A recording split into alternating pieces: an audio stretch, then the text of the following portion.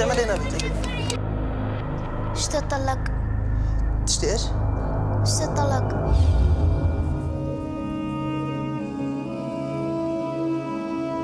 اشتري محلاش. زوجت ابنتي الحرة العفيفة نجود.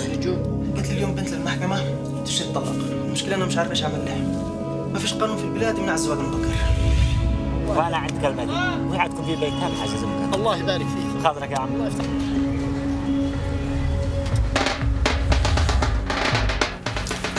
لا تمسكنيش. في بنات كثير تزوجوا وهم صغيرات، بس ولا واحدة منهم أجت تطلب الطلاق في المحكمة. بس موضوعك صعب وملفك شائك. ما أقدرش أضمن لك إنك تنجحي بالقضية. هي قومي ضوي. أموت ولا أرجع عندك. هذه البنت ما رب أهلها، جاي تسمع بينها بقريتنا. ما قدرت بإيديني، اشتريت عنده. بس هذا زوجك ولا حق فيش يا حبيبي. ايوه رقدت معاها. مرتي فيها شيء. يعني اعترفت انك دخلت عليها وهي قاصر؟ انا تزوجت وهاب موافقة ابوها. قولوا لي ما هي الجريمة اللي فعلتوها؟ اسكت قولوا لي ما هي الجريمة.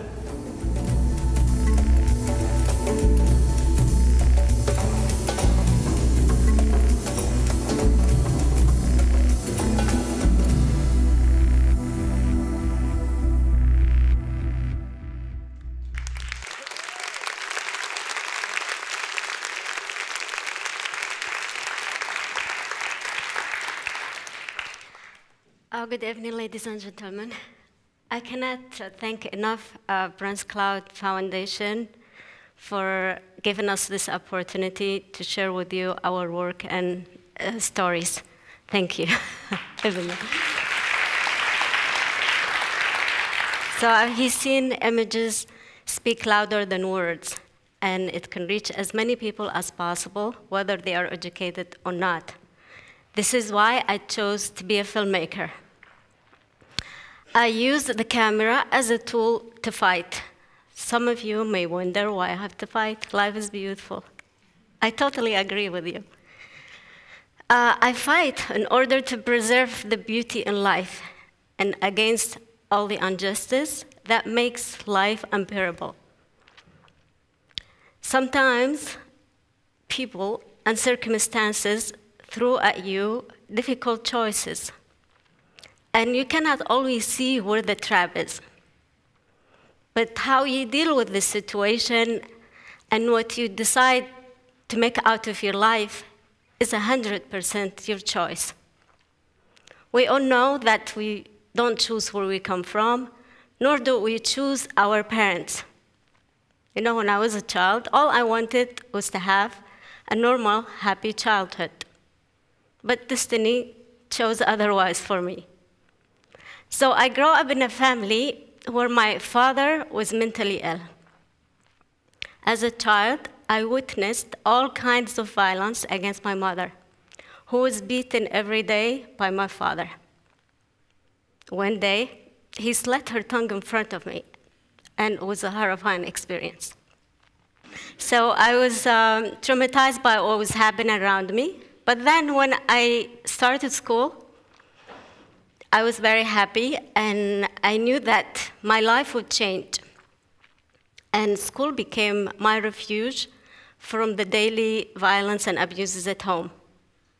But then it did not take very long for my family to decide to marry me off at the age of 11 and take me out of school. So I was devastated, and I found myself alone, fighting my family who was supposed to protect me.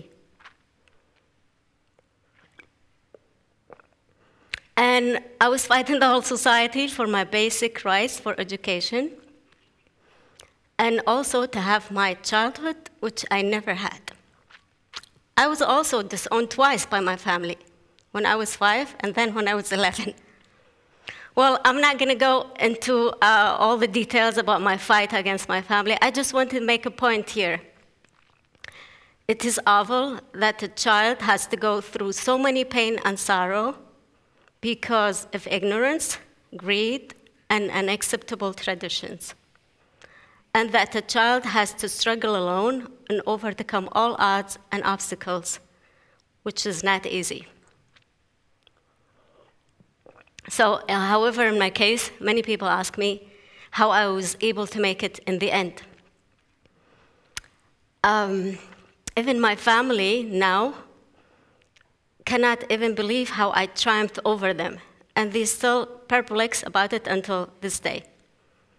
Well, I guess when I found myself living such an unjust life and in such an awful situation, instinctively, I simply rejected it without thinking about it. A child doesn't think, but reacts.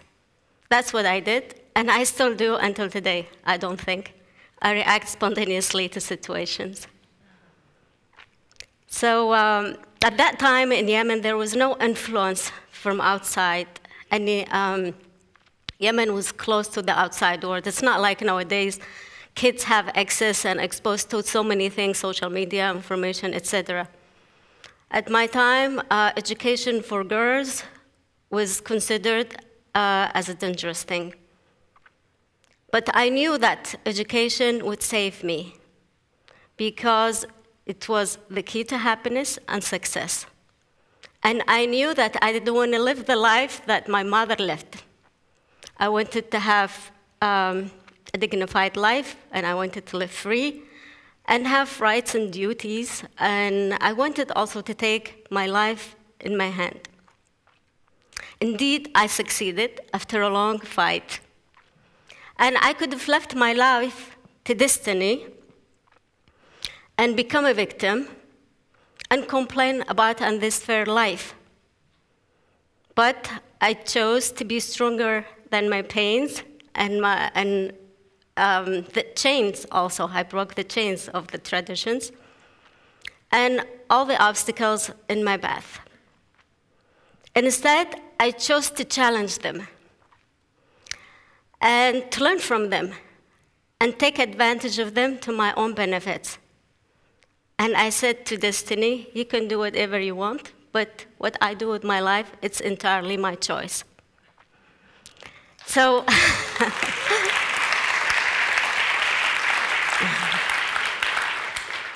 so what I have been through in my life made me who I am today. And sometimes I wonder, if my childhood had been a happier one, would I be the same person? Would I fight for other human beings, for their rights, for those who don't have the same character as I do and who are afraid to speak out and claim their rights? Would I also be empathetic in my film toward those who committed crime against their own children by marrying them off at a very early age? I try to put myself in their shoes and see life from their own perspective to to better understand also their way of behavior, because I would like to help them to see more of these traditional customs and to help them to see how these customs can contribute or have been contributing to their misery. In other words, to educate them and to bring about change in their lives and in the lives of their families. So that's why I chose to make film. I know it's still dangerous and not easy, but I assure you it has made a great difference in the lives of so many women. So sometimes life snares at you, but if you keep smiling back at it, it smiles back and it gives up. So my message to you all tonight, please keep smiling. Despite all the odds in this life that may be against you. And please help others to find happiness through your smile and through the passionate work that you choose to do. Thank you.